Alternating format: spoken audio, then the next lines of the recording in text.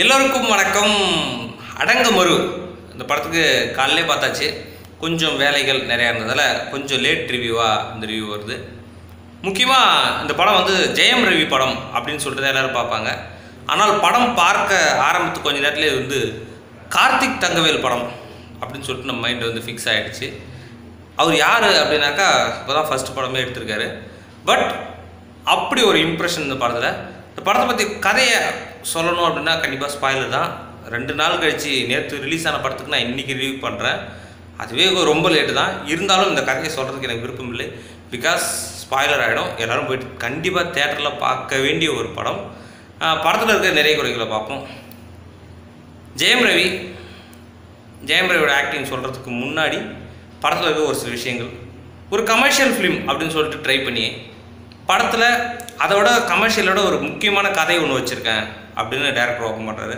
அந்த கதையை சொல்ல ஆரம்பித்தாக்கா நீங்கள் கமர்ஷியல் எலமெண்ட்ஸ் எதிர்பார்ப்பீங்கன்னு சொல்லிட்டு படம் ஆரம்பித்து ஒரு 5 நிமிஷம் இந்தா பாட்டு, இந்தா லவ் போர்ஷன், இந்தா அதுக்கடுத்து ஃபேமிலி சென்டிமெண்ட் முடிஞ்சிச்சா, ஓகே இப்போ கதைக்குள்ள வாங்க அப்படின்ற மாதிரி ஒரு 15-20 நிமிஷத்துக்குள்ளே முக்கியமான விஷயங்கள்லாம் அப்படியே இதான் கமர்ஷியல்னு சொல்லி முடிச்சுட்டு கதைக்குள்ளே இன்ட்ரோ ஆகிறாங்க. இன்ட்ரோ ஆகிட்டு போது படம் அது வேறு லெவலாக போயிட்டே இருக்குது. சும்மா ஒரு முக்கியமான ஒரு செஷன் ஒன்று அது லீக் பண்ண முடியல அப்படி இருக்குது. ஒரு 4 பேர் அவங்க ஒரு இன்வெஸ்டிகேஷன் அப்படின்னு சொல்லிட்டு ஒரு போலீஸ் படம் அப்படின்னா எப்படிலாம் இருக்கணும் எப்படிலாம் இருக்கக்கூடாதுன்னு சொல்லிட்டு தனியொருன்ற ஒரு படத்தில் நம்ம பார்த்துருக்கோம்.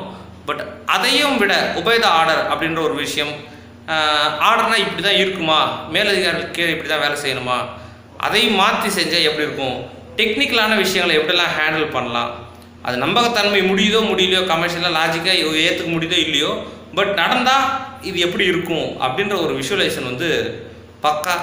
அதேமாதிரி ஒரு ரிவெஞ்சோ அப்படி ஏதோ ஒரு விஷயம் நடக்குது அப்படின்னாக்கா அது எப்பவுமே எல்லா படத்தையும் எப்படி வைப்பாங்க, அந்த கிளைமேக்ஸ்க்கு வரைக்கும் அப்படி துரத்திக்கிட்டே போய் லாஸ்ட்டில் ஃபினிஷ் பண்ணுவாங்க இல்லையா.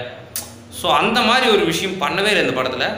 ஏன்னா இவங்க ஆரம்பத்திலே கதைக்குள்ளே நுழைஞ்சிட்டதால அந்த இன்டர்வலுக்கு முன்னாடி ஒரு சாம்பிள் ஒன்று காமிக்கிறாங்க பார்த்தீங்கன்னா, அந்த சாம்பிள் சத்தியமாக பிரமிச்சு போயிடுச்சு. எல்லோரும் அப்படி கிளாப்ஸ் பண்ணிட்டாங்க தேட்டரில்.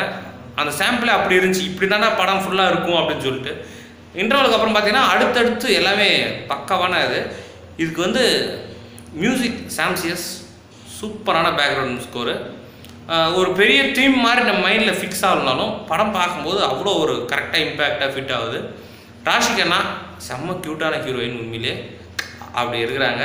அந்த ஃபஸ்ட்டு சாயாலி சாங்கில் வந்து சூப்பரான ஒரு பர்ஃபார்மன்ஸு. ஜெயம் ரவியும் எப்பயும் இருக்கிற மாதிரி தான். மற்ற கேரக்டர்ஸ் எதுவுமே அந்தளவுக்கு பெரிய கேரக்டர் இந்த படத்தில் லீட் ரோல் இல்லை. சம்பத் ஒரு கேரக்டர் பண்ணிருக்காரு. அப்புறம் ஒரு 4-5 கேரக்டர்ஸ் இருக்காங்க படத்தில், அவ்வளோதான். மீது எல்லாமே வந்து சும்மா சப்போர்ட்டிங் ரோல். முனிஷ்காந்த் ஒரு ரோல் இருப்பார், அவ்வளோதான்.